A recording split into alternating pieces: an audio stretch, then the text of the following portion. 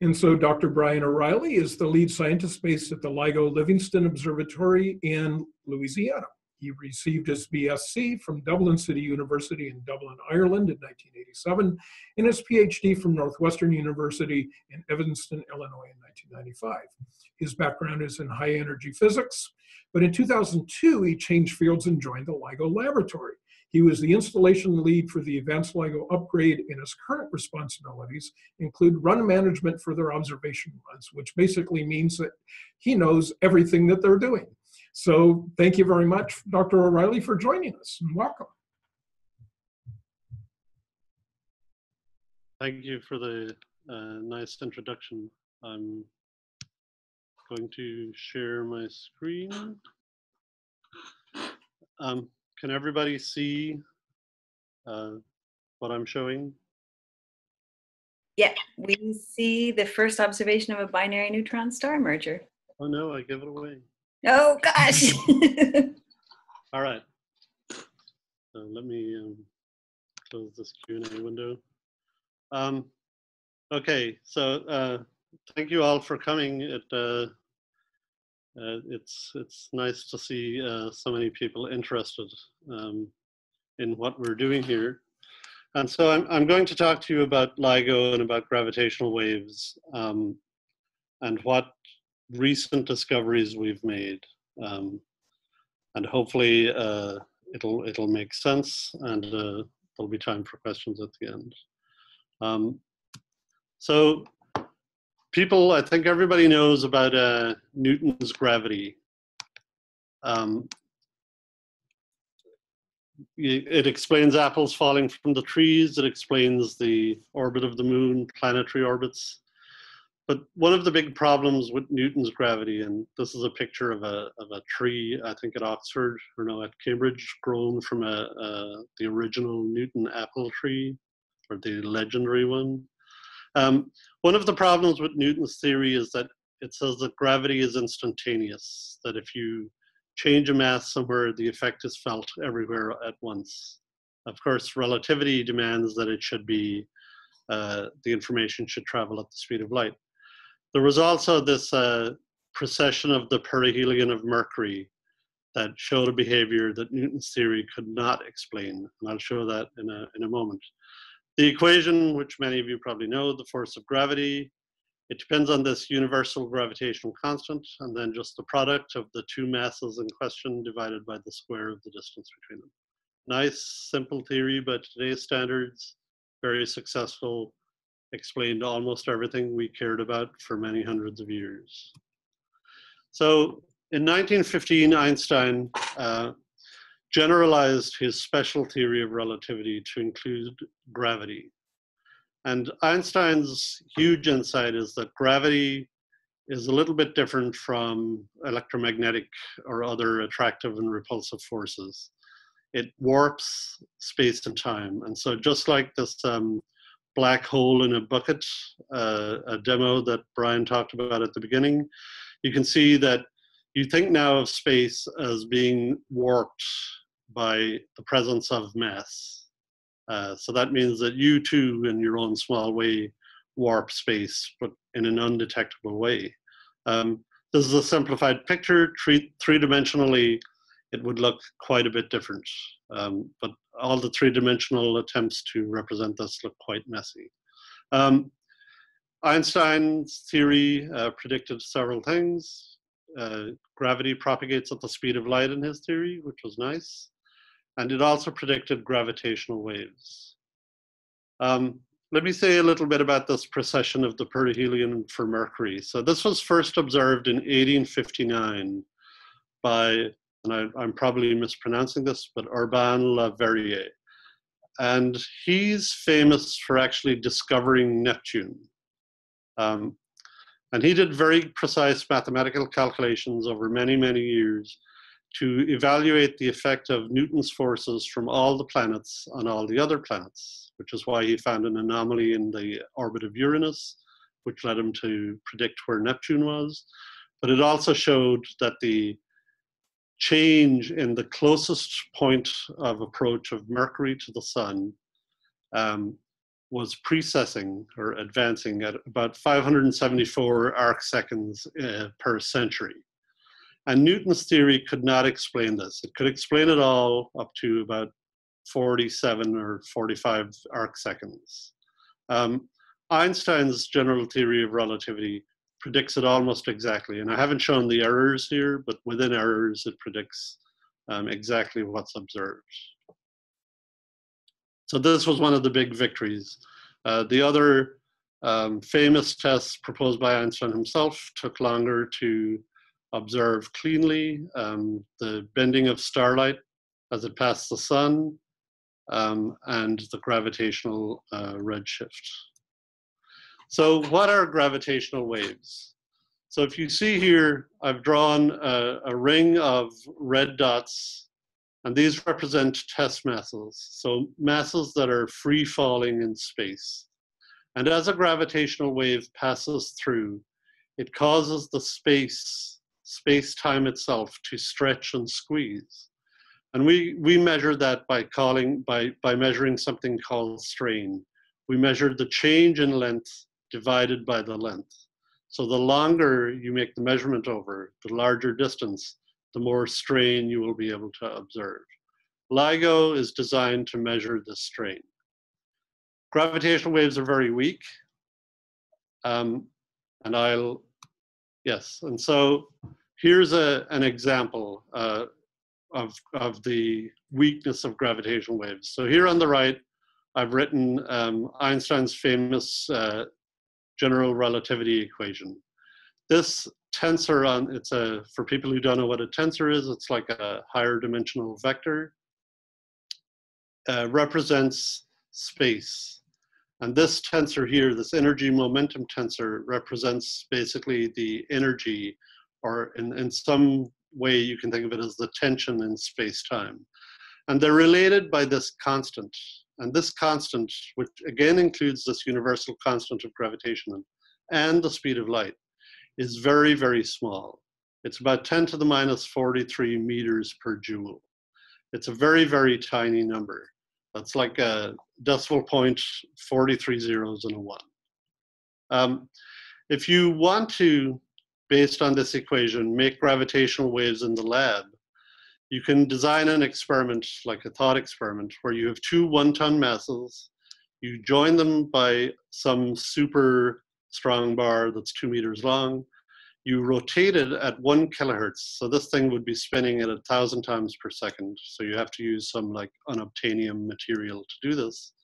And then you have to go 300 kilometers away so that you actually see the radiated waves and not the near field effects. And that will give you a strain of about 10 to the minus 38. And to put that in perspective, I've written here, the diameter of the Milky Way is approximately 10 to the power of 21 meters. If you take this strain of 10 to the minus 38, that means that the distance for a gravitational wave of this strain strength, the distance that the Milky Way diameter would change is 10 to the minus 17 meters. The proton diameter is 10 to the minus 15 meters.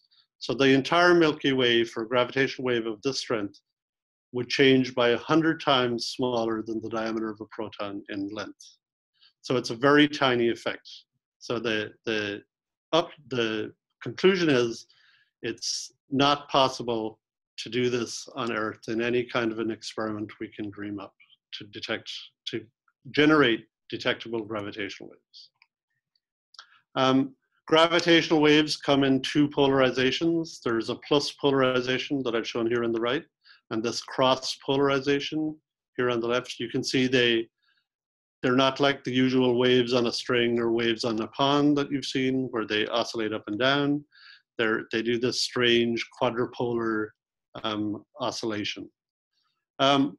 Detectable gravitational waves come from huge masses, and by huge masses I mean black holes, which are many times the mass of the sun, neutron stars, which are 1.5 times the mass of the sun, and perhaps from supernovae and pulsars.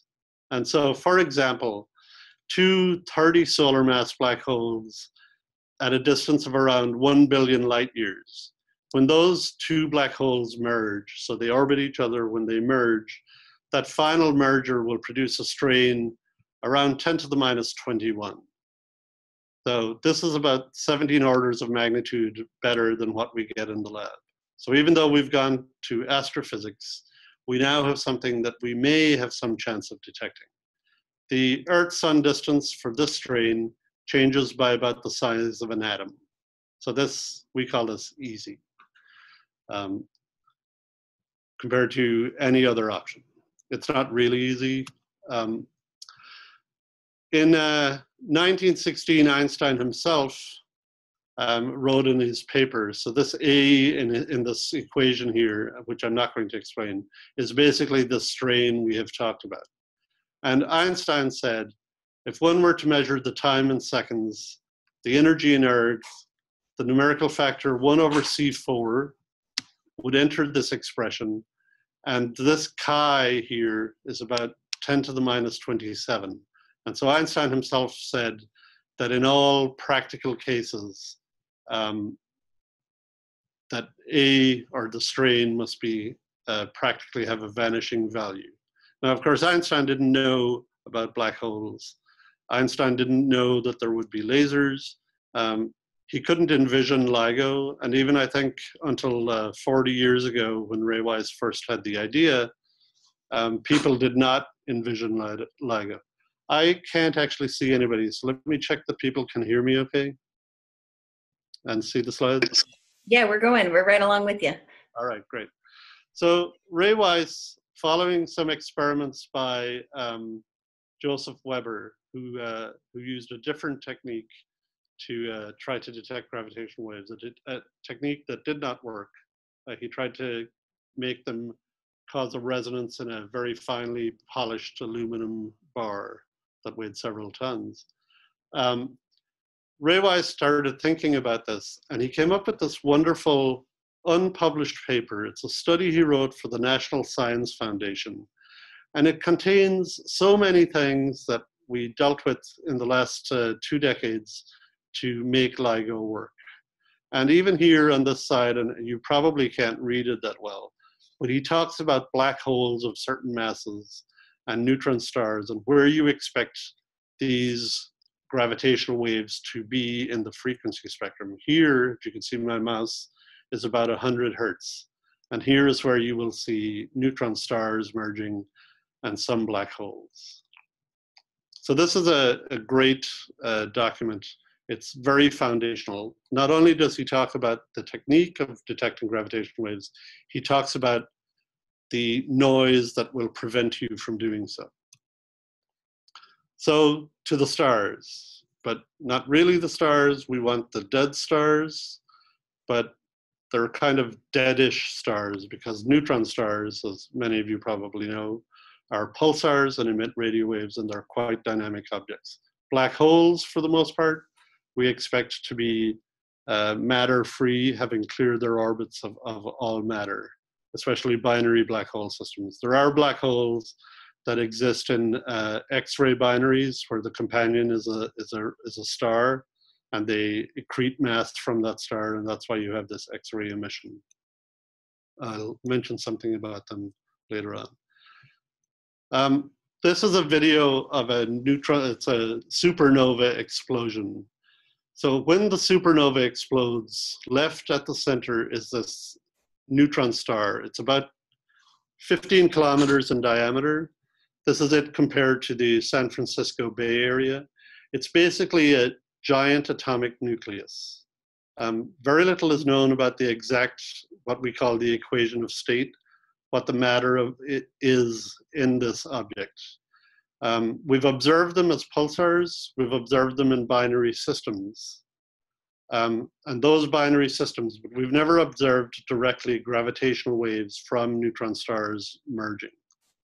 So what we care about is we care about binary systems. And here is a reference to an article in Nature, which is a News and Views, so it's quite accessible, that talks about the implications of what LIGO measures and how some of these binary systems form. So not only do you need a binary system to form of black holes or neutron stars, in this case we're talking about black holes, but you need them to form close enough so that they merge within what we call a Hubble time, basically within some several million or billion years, so that some will be merging now at 13 billion years after the Big Bang. It's conceivable to form a binary that would merge, you know, never perhaps, or very far from now in terms of time from the Big Bang. So there's this case where you've got two stars, one blows up, becomes a supernova, turns into a black hole. If the star has enough mass, it becomes a black hole instead of a neutron star. And then its companion is now going through this gas envelope, which brings them close together. The companion blows up, and now you have two black holes, and the spins of these black holes tell you something. You can also have B, where they're rotating very fast so that they don't expand. They just go straight to the black hole stage. And now the spins will look very similar to each other. And finally, you have this star cluster where they're formed, we call it dynamical formation, where a star comes in and scatters off a black hole and knocks it into a binary system. It basically pairs it up with another black hole. So these are three of the many possibilities that LIGO explores.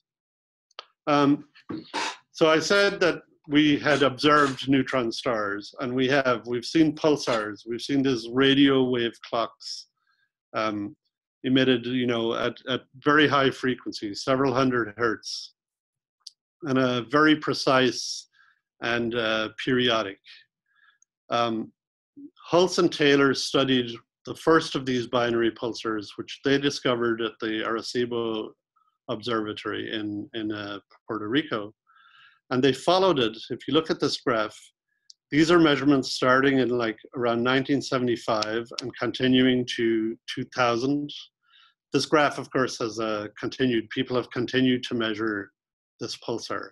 And what they're looking for is they're looking for how the orbit of this pulsar shrinks, and again, how this closest point of approach precesses, because that's calculable very precisely from general relativity.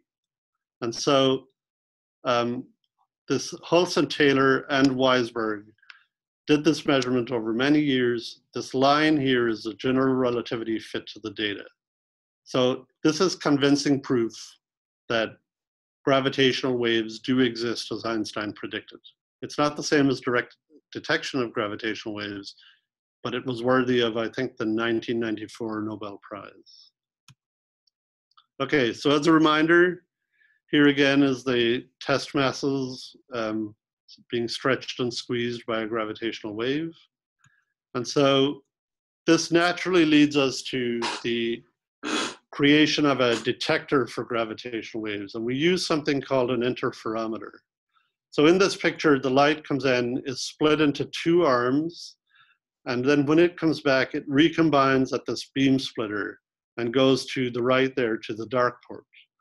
And when the waves of the light overlap so that the peak of one overlaps the trough of another, you get cancellation. So you get no light at the dark port. When they overlap so that their peaks align, you get a very bright spot at the dark port. On LIGO, we set up our detector so that we have very little light at the dark port. When a gravitational wave passes through our detector, it makes one arm a little longer and one arm a little shorter. And that's that oscillation that you just saw in that picture. And then this light spot here, this light that we detect, is our signature of a gravitational wave. So this is basically a transducer. It turns a gravitational wave strain, induced strain, into a light signal, which we then turn into a digital signal with our electronics and detectors. So this is what advanced LIGO looks like in very, very schematic form. As you might imagine, it's quite a bit more complicated than this. We have a laser, very highly stabilized. It goes to this beam splitter and then is split into two long arms, these Fabry-Perot cavities, they're called. We have a test mass at each end. The test masses are hung from pendulum suspension, but they're basically free to move above 1 hertz. So above any frequency, but with a period of once per second, they basically move inertially in space. This is what this test mass structure looks like. We call this a quadruple suspension. It hangs from an isolation platform in our vacuum system. There's 2 stages of suspension up here, and then there's 2 more down here. They look just like a pendulum. If you've ever seen a pendulum wall clock, it's basically the same principle. And then this output detector is where we will see the gravitational wave signal. So the light comes in, splits into 2, reflects back, recombines at the beam splitter, and then at the output, you will either get darkness or bright light, depending on the gravitational wave. So just to give you an idea of the size we're talking about, this is a person working in chamber on one of these suspensions. There's actually 2 people in here working on the alignment and installation of the suspension. You can see it's resting on a table. It hasn't been bolted to its platform above yet. And here in the lower right corner, we have some of the optics on the input. These actually sit on a single stage isolation table. You can see a person here working on those. So these chambers are smaller, but the scale is still quite large. In fact, it's one of the largest high vacuum systems in the world. I think NASA may have a system that's slightly bigger. It's about 10,000 cubic meters of vacuum at 10 to the minus 9 torr. Atmospheric pressure is about 10 to the 3 torr, so it's about 1 trillion times, 1 trillion orders of magnitude below atmospheric pressure. The reason we have to keep it in vacuum is that the molecules in residual gas in our vacuum system would contribute noise to our measurement. They would cause the light to scatter, and then the light would some of the light would scatter and disappear, which is okay. We have lots of light usually. So losing a small fraction is no big deal. But some of the light will hit a gas molecule and stay in the main beam. But now it's picked up this small extra path length, and that's going to look like noise because we can't distinguish that extra path length from a path length that would have been caused by a gravitational wave passing through. The LIGO laboratory consists of 2 observatories, one in Hanford, Washington, on the Hanford Nuclear Reservation near the Tri-Cities, and one in Livingston, Louisiana, which is where I'm talking to you from tonight. I am here.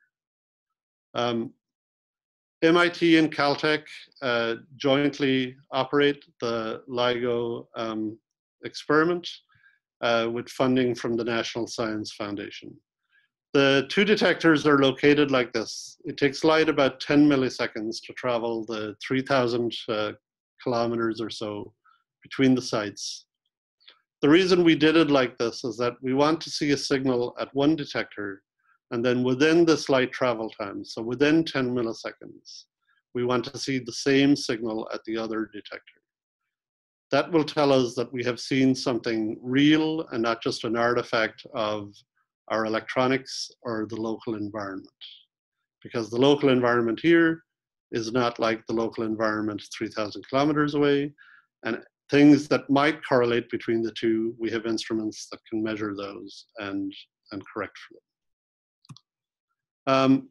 LIGO is not the only gravitational wave detector in the world. We have 4 operating detectors. The GEO 600 detector is in Germany. It's a British or UK-German collaboration.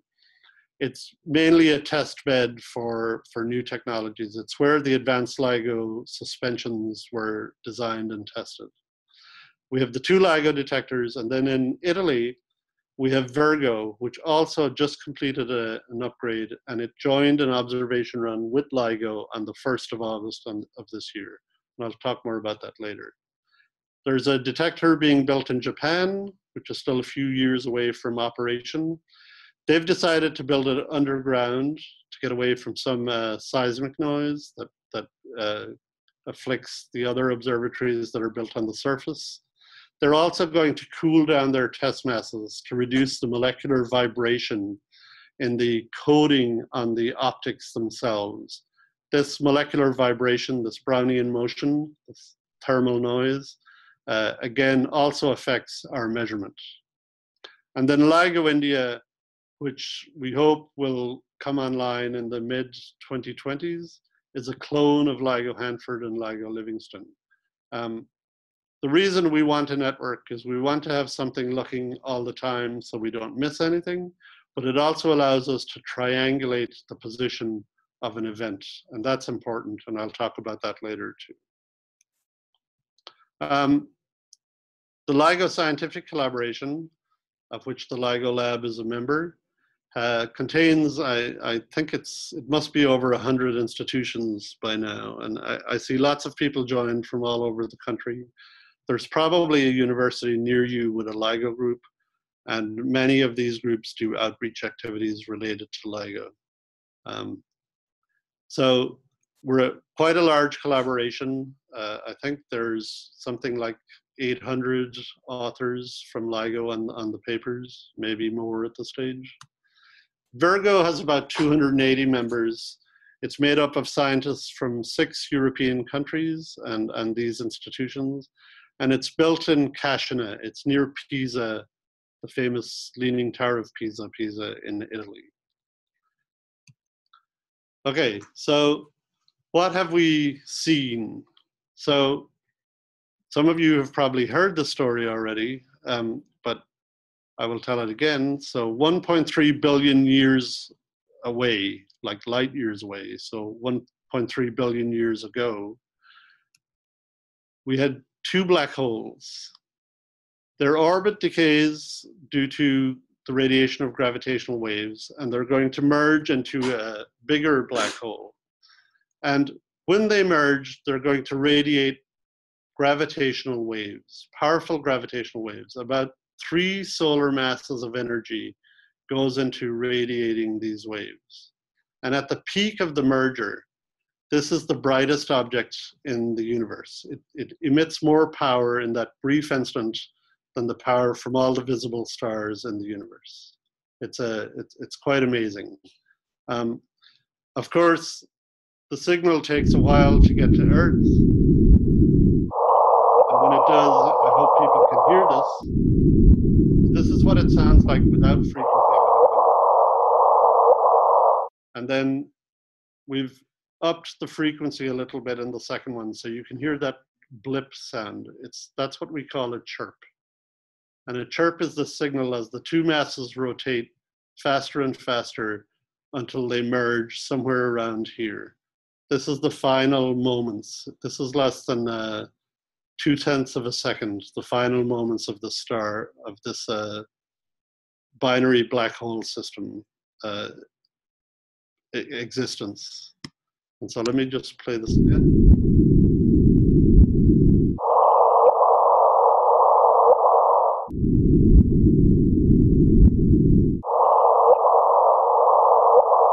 So this, and I'll mention the website later, is available on a website. You can hear it much better if you have better speakers than my computer, especially the normal low frequency one.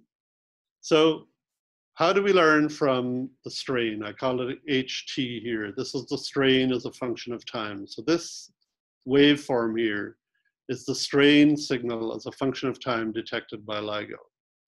So there's different phases. There's the in spiral, where the 2 black holes are circling each other, slowly losing energy by radiating gravitational waves, and therefore coming closer together. There's the merger phase, where they finally collide. This is the most violent part of the process and gives you the maximum amplitude of strain. And then there's this ring down at the end, where the final object rings like a bell. It's like a vibration, which is quite hard to see and has not yet been definitively seen. So the phase evolution of these initial waveforms gives you the chirp mass. The chirp mass is something, it's a quantity that's derived from the masses of both of the black holes, and it tells you how fast the object will coalesce. The higher the chirp mass, the faster the final coalescence stage will be. The amplitude of this signal will be modulated by the non-aligned spin components. So if the black holes are spinning, but their spin axes are not aligned with each other, then that will show up here. The ring down frequency, so the frequency of this ring down stage, and the Q, like how sharp it is, how damped it is, tell us the mass and spin of the final black hole.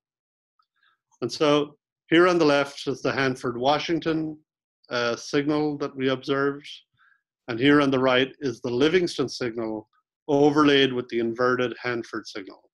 The second row here are the numerical relativity predictions.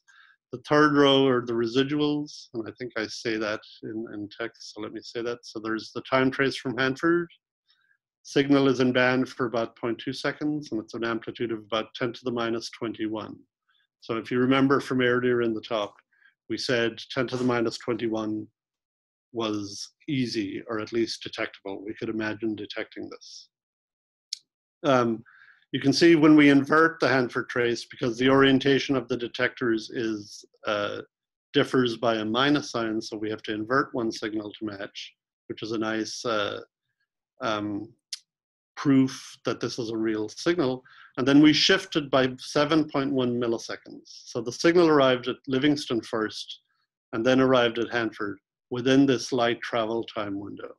Another proof that this was a real signal. These are the best fit waveforms using analytical calculations and numerical relativity. The same fit to the waveform matches the signal at both observatories.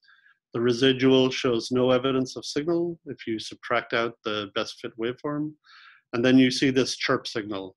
This is a frequency here, and this is time. So as time passes, the frequency goes from low to high as these objects go faster and faster in that final 0.2 of a second before they merge into a new black hole. This was an important discovery. I'm pleased to say that the 2017 Nobel Prize in Physics, half of the prize was awarded to Ray Weiss, who really is the father, I think, of this field. And then Barry Barish, the first director of the LIGO lab, and Kip Thorne, who did a lot of the theoretical work that formed the basis for what LIGO does. So after the first detection, during our first observation run, we saw a second clear event and a third event, which is quite likely to be a BBH, a binary black hole merger. In our just finished second observation run, we have so far, and I've emphasized so far because analysis is still ongoing, we've published 3 more binary black hole events and the first observation of a binary neutron star merger.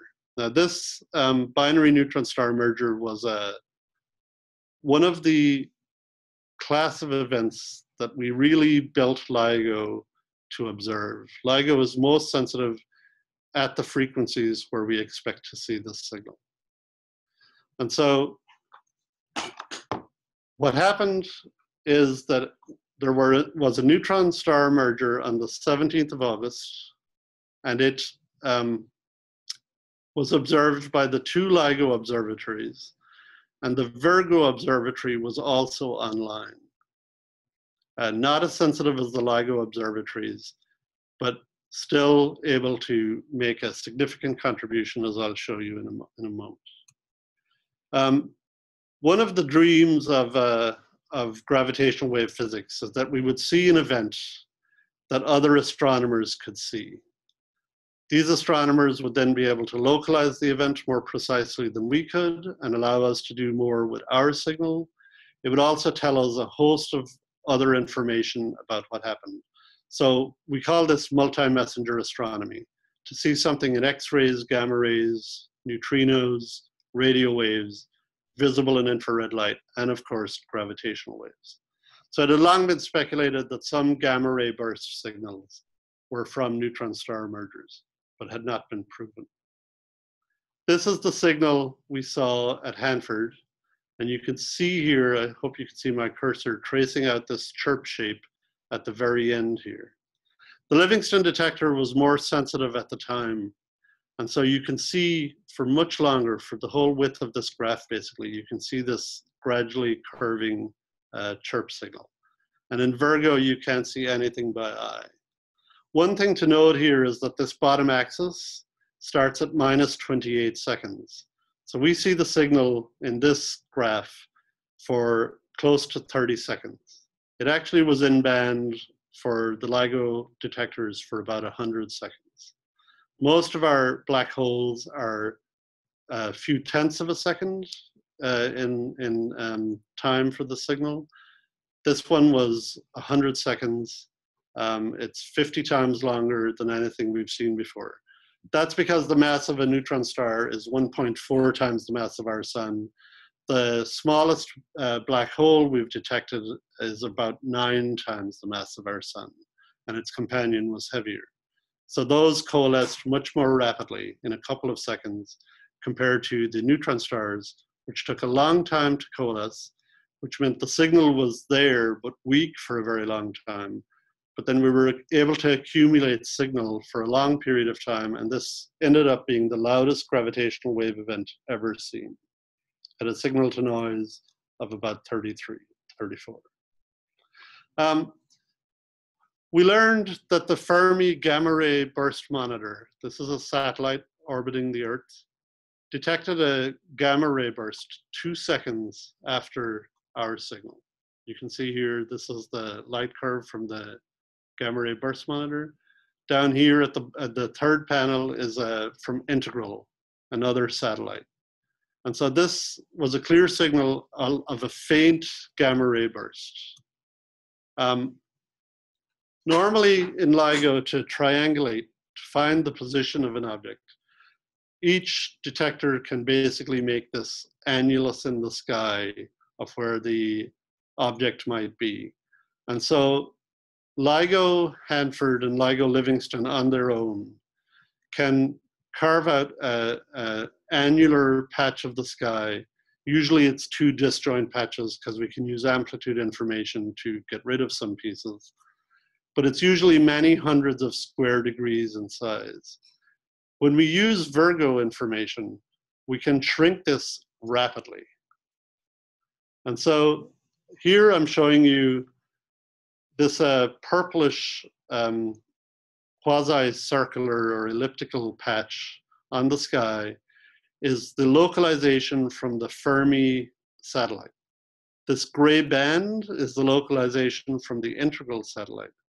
This small green ellipse is from the LIGO and Virgo collaboration's localization of the event. Whereas before, I think our best localization had been something like 230 square degrees. The size of this patch of sky is about 30 square degrees. It means that astronomers can look and have a decent chance of finding something. And so we sent an alert to many astronomers who have collaborated with LIGO for this purpose, telling them that we had found this neutron star signal. And I'm showing you again, so this you won't be able to hear, I think even with good speakers for quite a while.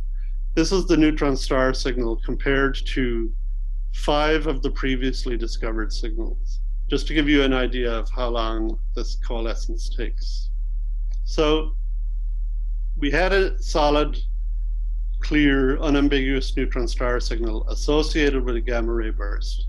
We informed the astronomers, and the astronomers started pointing their telescopes to this patch of sky and going down through the list. And as I'll show you in a few moments, they quickly discovered, I think we're about to hear something at the end. I hope people could hear that, especially at the end. That's that chirp sound again, but again, as I said, much longer than the black hole signal and a much cleaner chirp, sound at the end.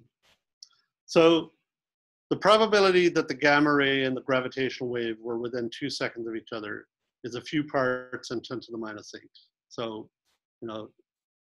tiny.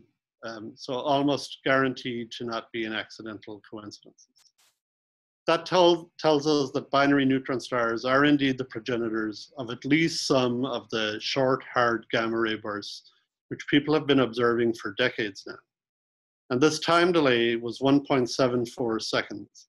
And that tells us something important as well. We don't know exactly what the delay is between the gamma ray burst, or between the gravitational wave from the merger and the gamma ray burst, which comes from some of the matter that's been torn apart in that process.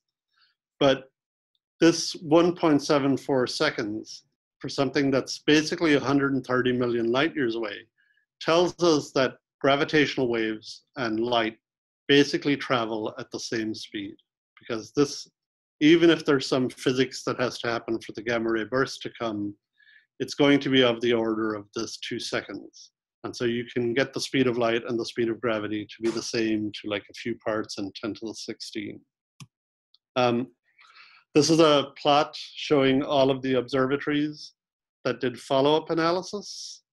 The event arrived during the morning in Livingston. It was a little before 8 a.m. local time.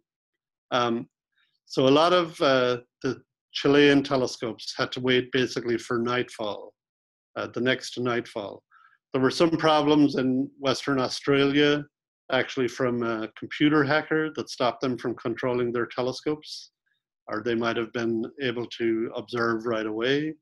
But 6 teams found the source of the gravitational waves about 12 hours later. And you can see here where this reticule is. You can see this source. It's in a galaxy, I think NGC 4993. It's about 40 megaparsecs, 130 million light years away. It's in that localized ellipse that LIGO and Virgo gave. And then it fades very fast. You can see it goes away in 2 weeks. This is one of the companion papers that we published with this discovery, showing the lines, all the lines show observations that were made by various detectors. Anytime there's a circle, it means that there was an observation. So you can see we have the gravitational waves and the gamma rays, of course. The X-rays didn't show up until 9 days later, seen by the Chandra satellite. We saw UV. This is a logarithmic scale, by the way, it's not linear. So we saw UV and optical and infrared quite soon. And then we finally saw radio about 16 days after the event. And the radio people continue to monitor this. And you can see here the 6 different discoveries. When we published this paper, about 70 other papers, and I think the archive, which collects physics papers, had something like 130 papers on the day of the announcement, all related to this event. It's one of the most studied astrophysical events ever, if not the most studied. GRB 170817A, shown here as the green star. It's the closest short GRB that we've ever observed. Now, it was pretty weak. And one of the reasons it was weak is that we didn't see the gamma ray burst full on. We saw it kind of from an angle from the side. We think the inclination of the orbital plane of the merging binary was about something like 30 degrees to our line of sight. So we didn't see the full jet. Now that's bad in the sense that you don't get a very strong gamma ray signal, but it's good in other ways. You don't get blinded by that jet that comes out of the merger, and you can look behind it. I think I put this one in the wrong place. This is just the detector again. So let me. This is a NASA merging.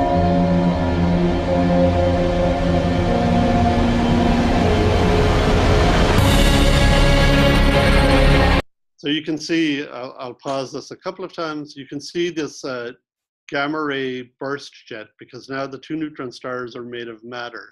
And so when they collide together, they're going to form radioactive cloud, if you like, from ejected matter. They're going to tear each other apart before they merge and either make a heavy neutron star or a black hole. We can't really tell which. The expectation is that they'll make either a low mass black hole or a heavy neutron star.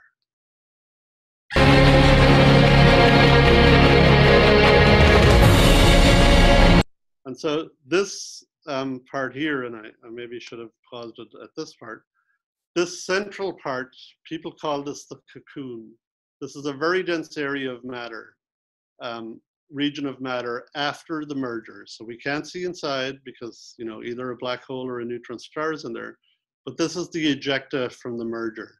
And in here, something very interesting is going on. It's called an R process, where neutron capture is happening at a very, very rapid rate. And this is responsible for the production, and I'll show you the periodic table in a minute, of many of the heavy elements that we're familiar with.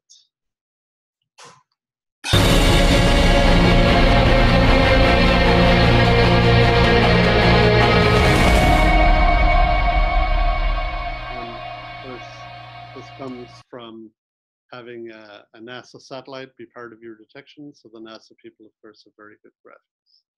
So this is a periodic table of the elements showing you which of these elements and how much of them, if you like, are produced in this R process after a neutron star merger. And so, you know, most of gold, most of iodine, surprisingly, a lot of the lanthanides and the transuranic, well, the uranium, palladium. So these elements come from this process. It's for some of them, it's the only means of production, except maybe for a few like small tenths of a percent that may come from elsewhere, but small enough that they don't appear in this graph.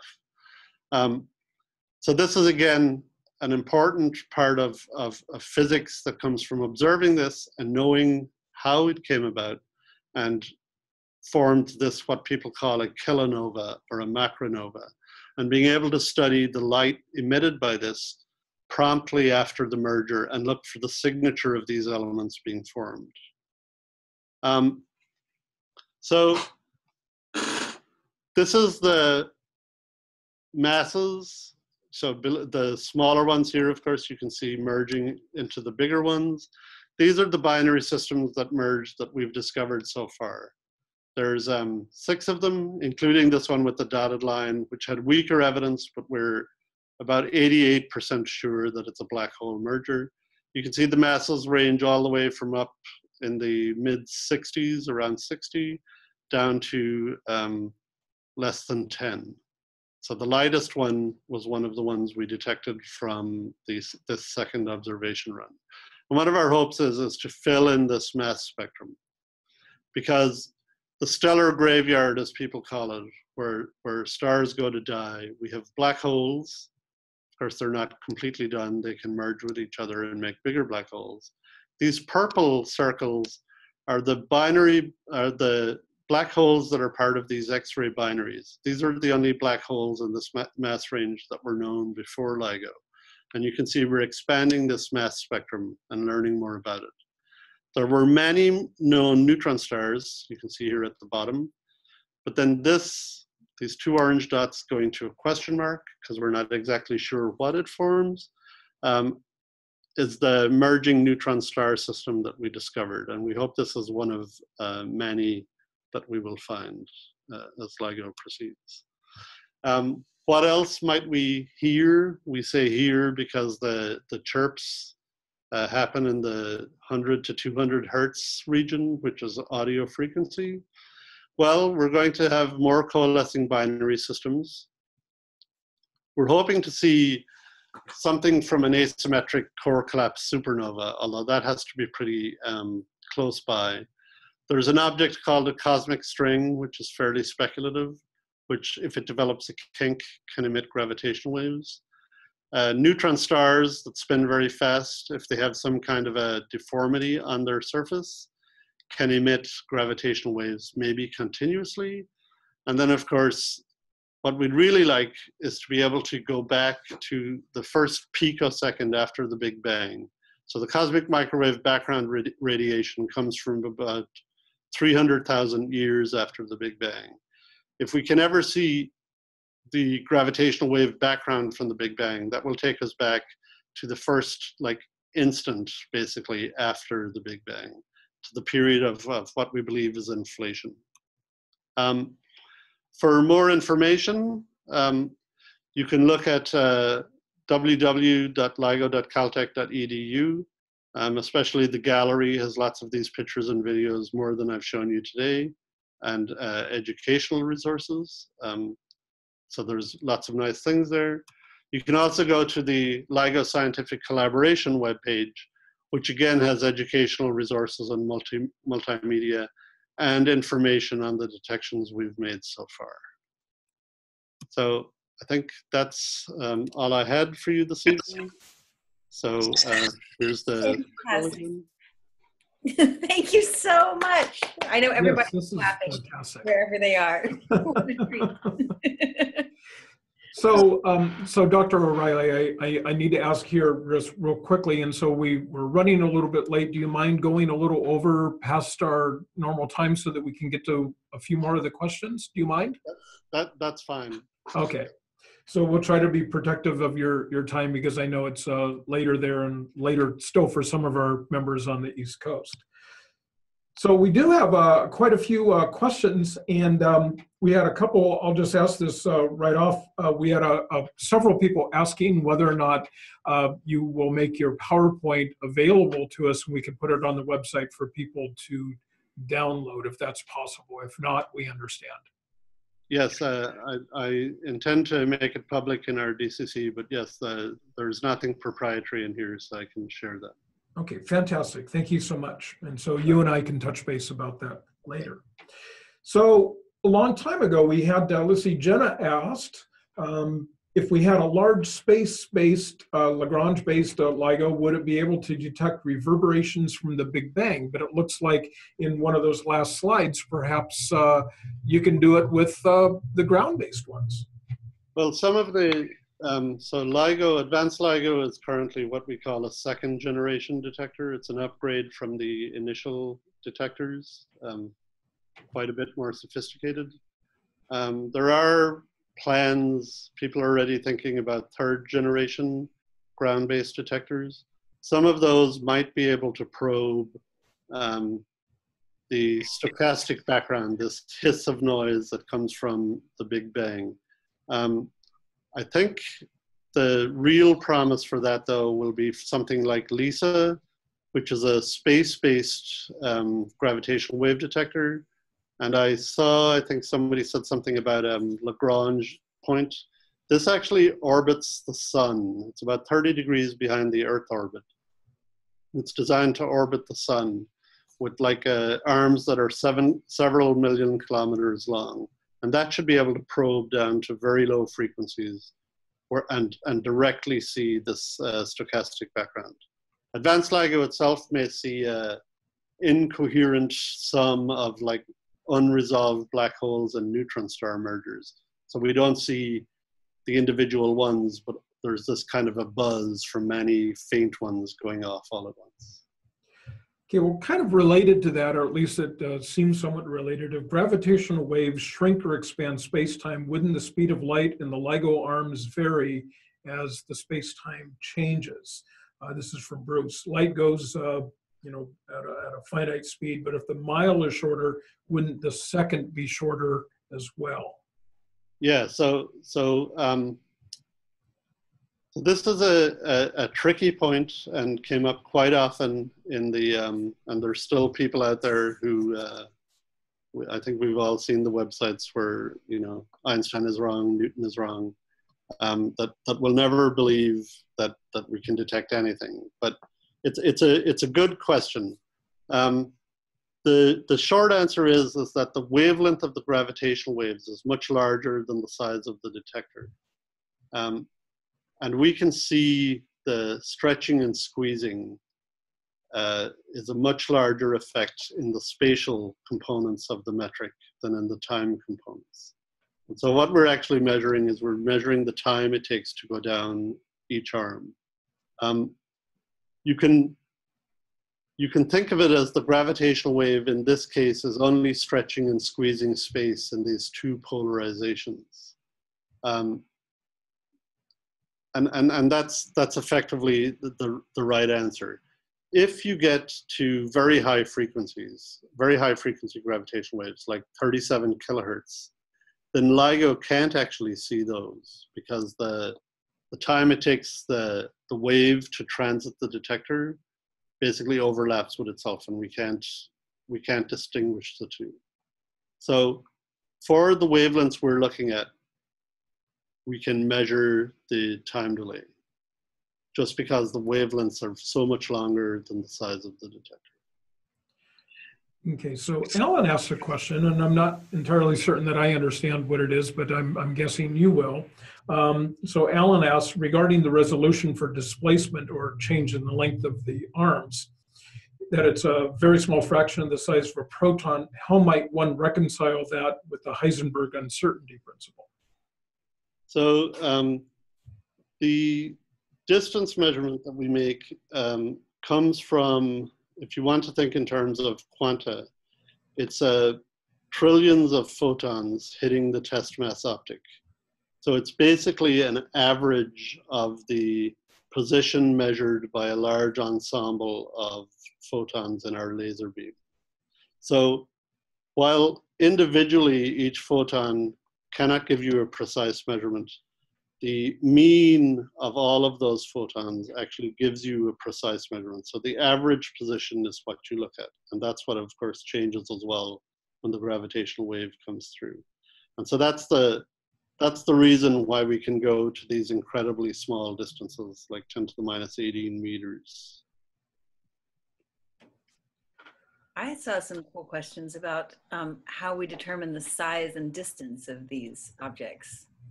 Can you talk a little about that? So the size is a prediction of general relativity. The mass of the black holes comes from the waveform.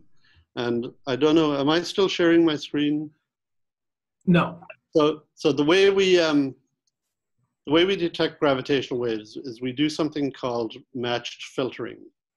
So we basically make a template bank of thousands and thousands of waveforms for all conceivable combination of black hole masses, for example, between 1 solar mass and 99 solar masses. And so when we analyze our data, we basically compare that template to our data, and we see if any of them match what's in the data. And so when we find one that matches, and usually we find several dozen that match when we look at what we call our low latency analysis when we're analyzing in real time. But then we go back and we do many, many analysis runs, and we find which waveform best matches the signal we've seen. And then we can look and we can say, okay, this waveform, which comes from some combination of analytical calculation and numerical relativity, had these masses as input parameters. So they had, two black holes, say, of 30 solar masses each, and they had spin or they didn't have spin, and the orbit was aligned this way and not that way. And so you basically take the best match waveform, and that tells you what your signal was to begin with. Does that make sense? Yeah, that's pretty incredible. That's a lot of options you're looking at. How about the distance? Is that from other observations that are not gravitational waves? So the distance, if you look at the papers, is fairly poorly determined. The amplitude of the gravitational wave decreases linearly with distance. It doesn't decrease as r squared. It's an amplitude, not an intensity.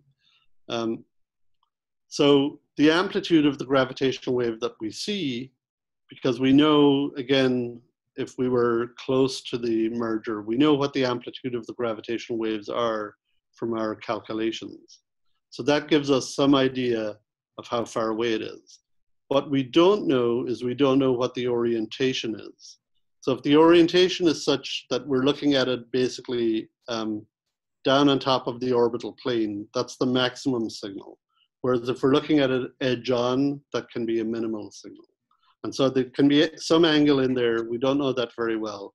and that contributes. So as you rotate the orbital plane, the signal gets stronger or weaker, which is the same as the object being closer or further away.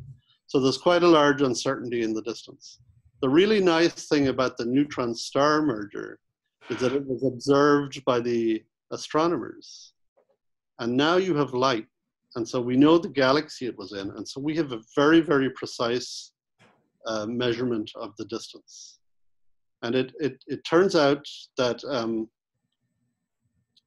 again, you know, with some assumptions about the inclination angle, you can actually do a measurement of the Hubble constant using gravitational waves that doesn't require using any of these, it's called the cosmic distance ladder. It's how people determine the distance to objects. Many of you probably have heard of this in astronomy. How do you know how far away a quasar is? You know, how do you step out to larger and larger distances?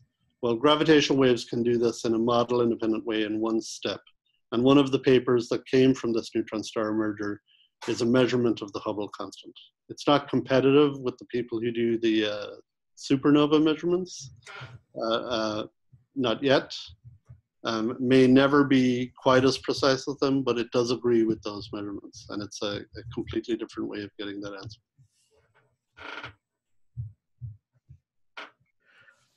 One of the questions, and so there's so many questions here, and so this one is interesting. And so with the multi-modal, I guess, detection of this, why no detection of neutrinos?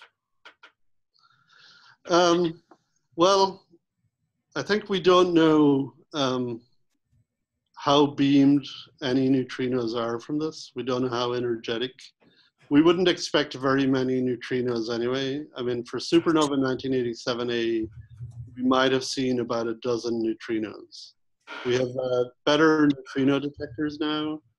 They're difficult to detect, and it could be that there's very few produced in this process. It could be that they're produced and they're low energy.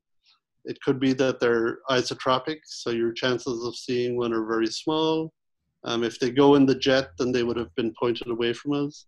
So that's still an open question. People still hope to see, and they do look, several of the neutrino detectors are part of our alert system. And when we see a gravitational wave, they look for neutrinos in coincidence with that.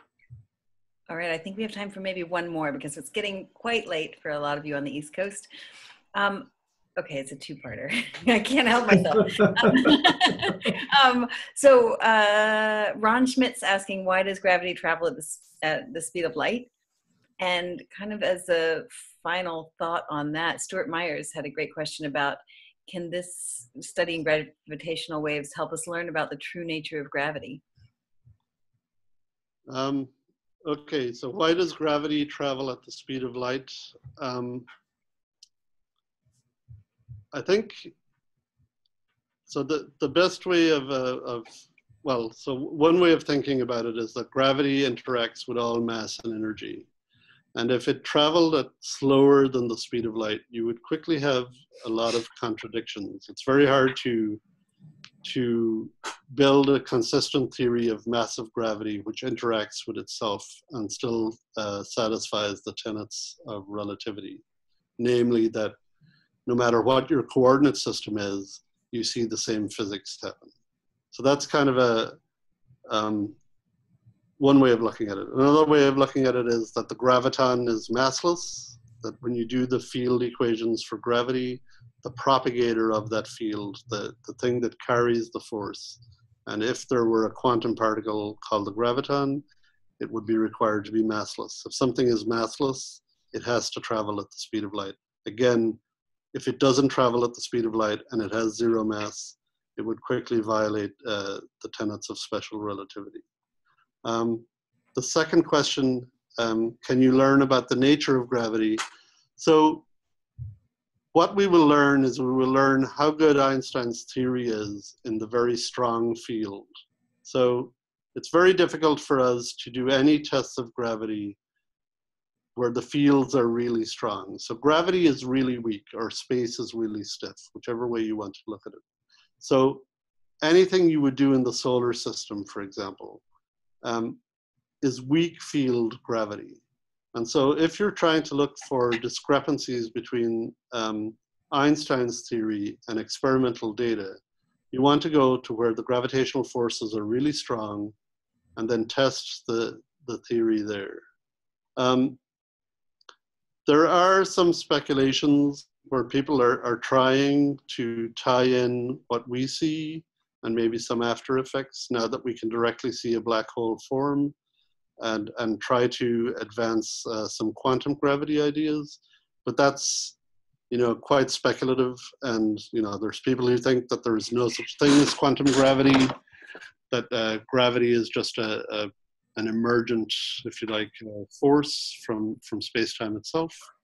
But what we will really learn for sure, and what we are already learning, is we're testing the general theory of relativity in the strong field limit. All right. Well, thank you very much, Dr. O'Reilly. This is, unfortunately, we've got I apologize to everyone whose questions we weren't able to get to, but we're run quite long here. And so thank you very much, Dr. O'Reilly, for sharing an evening with us. This is fantastic. I think that we generated a lot of excitement about what you're doing and the future of looking and understanding more about the universe through